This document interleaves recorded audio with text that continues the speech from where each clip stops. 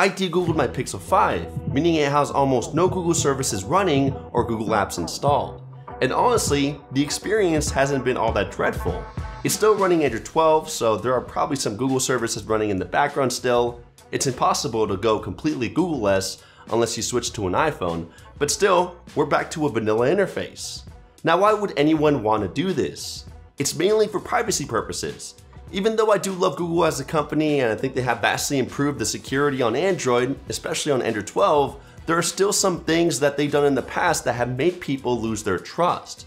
For example, back in 2018, it was discovered that Google services still track their users even if they toggled off the location history setting with an Android or an iPhone.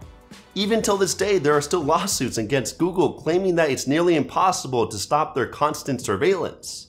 In 2019, Google also admitted that their employees can listen in on private audio recordings from people's smart home speakers, only so that they can improve the voice recognition technology.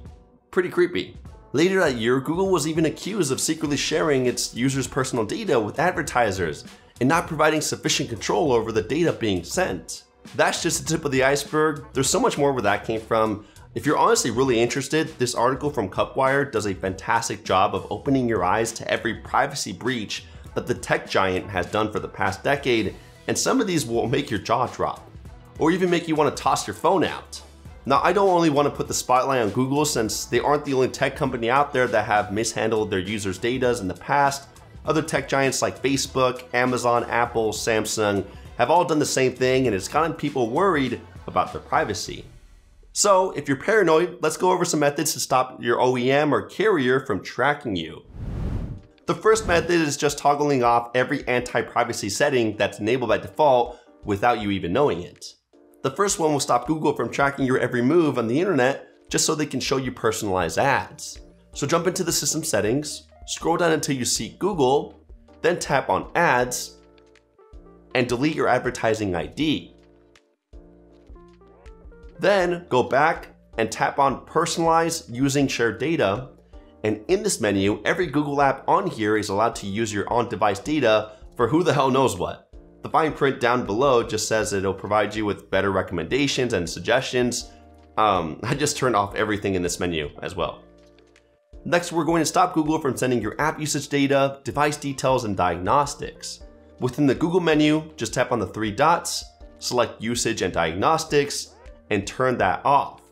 There's also a feature called Find My Device, which is really useful for ringing your phone if you can't find it in your house and you left it on silence, or if someone stole it and you want to track it down.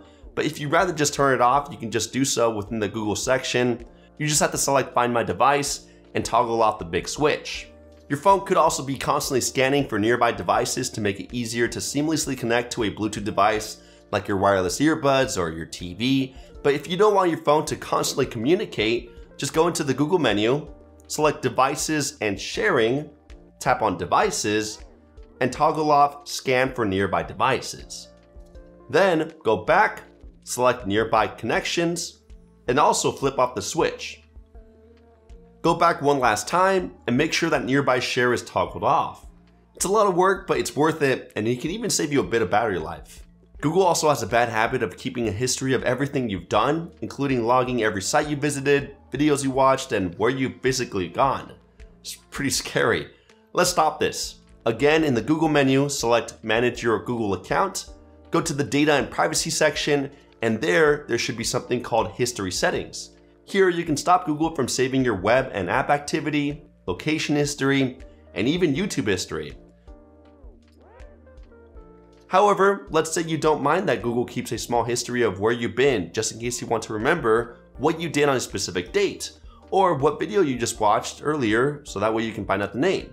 In that case, you can instead enable the auto delete feature, which instead of going cold turkey, it deletes activities that are only older than 3, 18, or even 36 months. And while we're in the Data and Privacy tab, there's a way to see what apps or sites are allowed to access your Google account, because you most likely gave them access in the past and you never revoked them. So to see what these apps are, just scroll down until you come across a title called Third-Party Apps with Account Access, and then within that menu, you'll get that entire list. From there, you can revoke access to any app you don't use anymore. Definitely make sure you do this because You don't want an old app to accidentally obtain a data breach and it has access to your Google account. You can also find this menu within the system settings under Google, then settings for Google Apps, and then connected apps. It even lets you switch between your Google accounts, which is much more convenient. Thumbs up for that. Also, within the Data and Privacy tab, right above the third-party apps section, you can get a summary of the Google services you use and the data that's been saved. If you don't use a specific service anymore, like Stadia, you can delete it so that it doesn't have your data saved. Oh, and while you're in this menu, you'll even find the option to delete your entire Google account permanently if you'd like, just in case you despise Google that much, or if you just want to delete an old account that you don't use anymore. Finally, if you go back to the main menu of the Data and Privacy tab and hop over to the Security tab, here you'll find ways to better protect your Google account, including removing old phones from your account, seeing what devices are currently signed into your account, which apps have access to your passwords, and even see which of your passwords were found in a data breach. An extremely useful menu. Google is also backing up everything on your phone into their cloud, including your photos, videos, call history, contacts, etc., so that when you switch to a new phone, it'll be easier to retrieve that data instead of just starting from scratch. I leave it on, but if you want to stop that, just go into the Google menu, select Backup, and toggle off Backup by Google One. Last but not least, if you're concerned about your phone listening to your conversation or knowing your location, you can disable the camera, location, and microphone from the quick settings, though the location and camera tile are only available if you have Android 12. If you're running anything lower, there's still a hidden tile that you can enable called Sensors Off, which instantly turns off all the sensors on your phone, including the camera, microphone, location, etc. To enable it, just go into the Settings, System, Developer Options. If you don't know how to enable that menu, just look it up, and then scroll down until you see Quick Settings Developer Tiles. On that page, enable the Sensors Off option, and then look in your Quick Settings panel to find that new Sensors Off tile. Wow, those were a lot of settings. Really makes you realize how much of your data is actually being moved around. And now that we turned off all those anti-privacy trackers, the next step in de-Googling your phone is replacing all your Google apps, which is something tough because some of them like Google Maps or Gmail are very reliable, but I'll still provide some good alternatives that are open source and free. But before I do, I wanted to thank Masterworks for sponsoring this video. Don't you love how tech just makes things easier?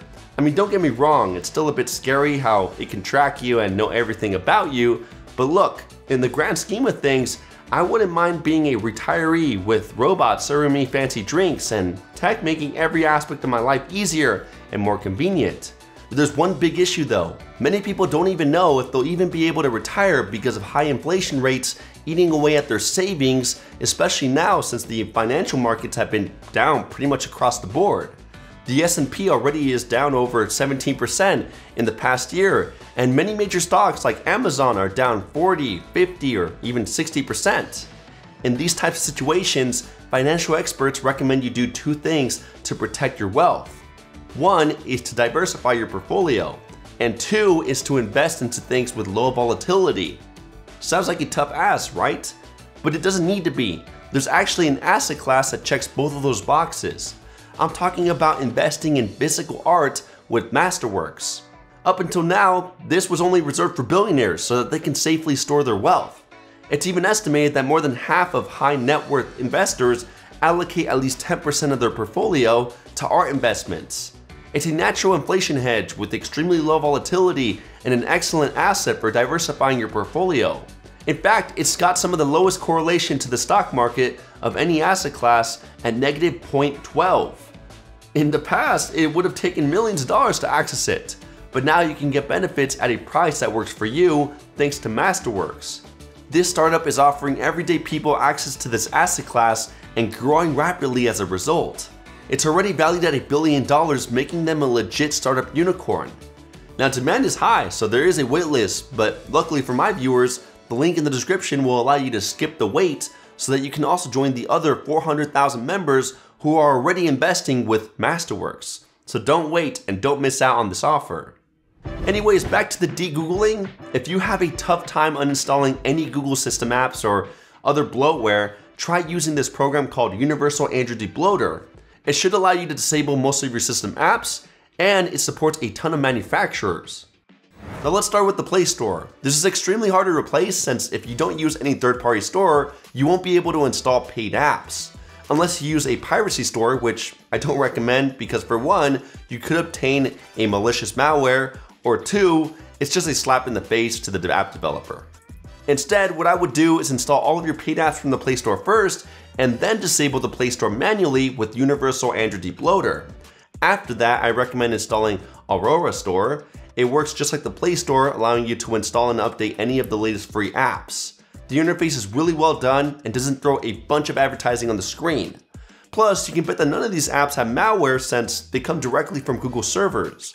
You also don't need to sign into anything to start using this store, and you can even spoof your device model, language, and location. Another great alternative to the Play Store is F-Droid. It doesn't provide every same app, but it does come with a ton of free open source apps. A lot of them you can't even find on the Play Store. Or lastly, you can use APKMirror, which is just like Aurora Store, but instead of being an app, it's a website. So it can't really notify you when one of your apps gets updated unless you use Pushbullet, so it's not as convenient. As I said, Gmail is also a tough one to replace, especially since Androids don't even let you use the phone without connecting to a Google account first. The only workaround would be to flash a custom ROM. Still, you can just keep the email alive and not use it, and instead turn to something like KnineMail, which can be more secure and it's also open source. The interface looks like an older version of Gmail, but it still works extremely similarly and amazingly. It also supports PGP, which lets you encrypt your emails with someone else who also uses KnineMail. You'll just need to install an add-on app called OpenKeychain, an overall solid Gmail alternative that's very privacy driven. Now, if you'd rather switch email providers to stay away from Google entirely, ProtonMail or Tutanota are two very great choices. They're both way more secure than Gmail by providing end-to-end encryption, having a no-log policy, and are open source. They're also hosted in countries with some of the strongest privacy laws, and they each have all the basic email features so that you don't feel left out. I honestly prefer Tutanota more because it has a better looking interface and even includes an encrypted calendar. The only downside with both of these apps is that they're not as feature packed as Gmail, and with the free version, they don't provide as much storage space out the gate. For messages, I'm just gonna keep it short because most of you are probably well informed on which are the best privacy driven messaging apps out there. The top two are WhatsApp and Facebook Messenger. No, I'm just kidding. They're actually Signal and Telegram. Signal is the more secure one since it doesn't collect any data except for your phone number, while Telegram collects your phone number, contacts, and IP address. Still, both are really secure with end-to-end encryption, and Telegram is a lot more customizable than Signal. If you want to replace Gboard, there are also plenty of options out there, but if we're sticking to privacy-driven apps, Floris Board from F-Droid is by far my favorite choice. It's open source and respects your privacy, plus it's incredibly customizable. It has an action toolbar up top just like Gboard to let you quickly bring up the clipboard, one-handed mode, and the undo/redo buttons. I also enjoy that it comes with glide typing, which surprisingly, not a lot of FOSS keyboard apps support. Plus there's so much more that you can do with it. My second favorite alternative is OpenBoard since it looks extremely similar to Gboard without all the fancy bells and whistles. It's not as feature packed as Floris and doesn't support glide typing, but it's also 100% free and open source. Chrome is one of the easier Google apps to replace since there are so many great options out there. If you don't want to steer too far away from the Chrome look but still want to stop all the Google tracking, Ungoogled Chromium Android is your best bet. It's a lightweight browser based on Google Chromium, but it still removes all of Google's web services dependencies, basically only keeping the backbone and UI. It doesn't even have a landing page or a way to Google anything through the address bar. Instead, the search engine can be set to something like DuckDuckGo. It provides more privacy, control, and transparency, but it can only be found on GitHub. If you prefer just to switch to a different browser altogether, Firefox is by far the best choice out there. As a matter of fact, I would even take it a step further and use a Firefox client like Fennec F-Droid to get even more protection. Don't get me wrong, Firefox is already pretty secure, even providing enhanced tracking protection, but Fennec includes all that and stops the collecting of telemetry data, which Firefox does. It still even includes all those extra Firefox goodies like dropping the address bar to the bottom and supporting add-ons like ad blockers, HTTPS everywhere, and more. Chrome still doesn't support extensions on Android and still doesn't do that great of a job stopping trackers. Google Maps is by far the toughest app to replace because it's the best in the game, and depending on your area, it could be the only option out there. Still, if you'd like to get the ultimate privacy, Osmand is pretty much the only good option out there. It's based on OpenStreetMap, works offline, and they don't collect any data. For the most part, navigation works just fine, and it's able to show you the ETA arrival time somewhat well based on traffic. Still, it's really laggy, slow to react, missing some local businesses, and when searching for a location, it has trouble locking in a destination. It'll instead provide you with search results for the nearest matches of the street name. So yeah, it's not the best convenient option out there, but it's the best privacy-driven option for maps. I love Google Photos, especially since they make it very convenient for backing up and syncing everything. However, if you're looking to also dump it for something open source and just as secure, an app called Stingle Photos is a great choice. It claims that it backs up your media with end-to-end encryption, and unlike other companies, they only store the bare minimum of metadata. The only downside is that the free version only supports 1 GB of storage space. Almost nothing, especially if you have a ton of 4K video recordings. If you don't trust backing up any of your media on a third-party server and prefer keeping everything local, I recommend you use Aves Gallery. It's open source and doesn't collect any personal data, plus I love that when you tap on a photo, you can see so much information about it. Much more than what even Google Photos provides. You can even see where you took all your photos on a map since it supports OpenStreetMap if you don't have Google Maps installed. Finally, to speed things up here, I'll quickly say some of my top favorite replacements for other popular Google apps, and you guys can do your research on those. Just so you know that every one that I mentioned is free to download, open source, and secure, so let's get that out of the way. A good replacement for Google Docs, Sheets, and Slides would be only Office documents, since they also allow you to co-edit different documents in real time. For Google Keeps, two great alternatives with a similar UI are Notally and QuillNote. To replace the Pixel Launcher, my top choice is either Launcher 12.1 or Nova Launcher 7. And for Drive, I would turn to Mega. Of course, there are other apps to consider like the weather, video players, music players, calculators, calendars, etc. So if you'd like to find other great privacy-driven replacements, there's this mega post on this subreddit page called r/Android apps where you can find so many more open source replacement apps. Oh, and this developer called Simple Mobile Tools also made a ton of great open source essentials for things like the messaging app, calendar, clock, count, calculator, dialer, etc. Make sure to check them out. Now, after replacing everything with FOSS apps, it's more than likely that a ton of your third-party apps are tracking you or even keeping a log of your user data activity. It's a bit concerning, so what I like to use is Warden to detect every tracker and logger across all of my apps. Trust me, the results will shock you. Apps that you wouldn't even think have trackers, like offline games or wallpaper apps, actually have the most. Luckily, if you have root, you can also block all the trackers and loggers with a single button. The last and best way to de-Google your phone is by flashing a custom ROM. Of course, it's going to be a bit risky and there is a learning curve to getting it done, but once you do it, your phone is going to be completely free from Big Brother. If you're not sure which ROM to flash, the best one for privacy is Lineage OS. It even supports Android 12 on its latest 19.1 build. Plus, you don't even need to flash a GApps file because the ROM already includes a set of its own open source apps. Unfortunately, its latest version doesn't have that many devices, mostly older phones, but if you're one of the lucky few who owns a phone that they support, definitely try them out. Another great ROM is Paranoid Android. They've also been around for a while and they're mostly known for making fantastic ROMs that have crazy unique features. They're also open source and get really close to AOSP as possible, which is beautiful, but they still include Google services in its software. Unfortunately, just like Lineage OS, it doesn't support as many devices with their latest version, but it's still an excellent ROM to try out. Either way, those are all the ways to de-Google your Android phone without switching to Apple. It does take determination and a bit of effort to get it out of the spotlight with those big corporations, but once you do, you'll be all set. If you found this video to be helpful, please be sure to drop a thumbs up and save it in your favorites to find it later, and even share it with your friends who are privacy freaks. I also highly recommend you get subscribed with the notification bell turned on because quality videos like this get released every week and you're not going to want to miss out. Either way, thank you so much for watching and I'll catch you in the next one. Kapow!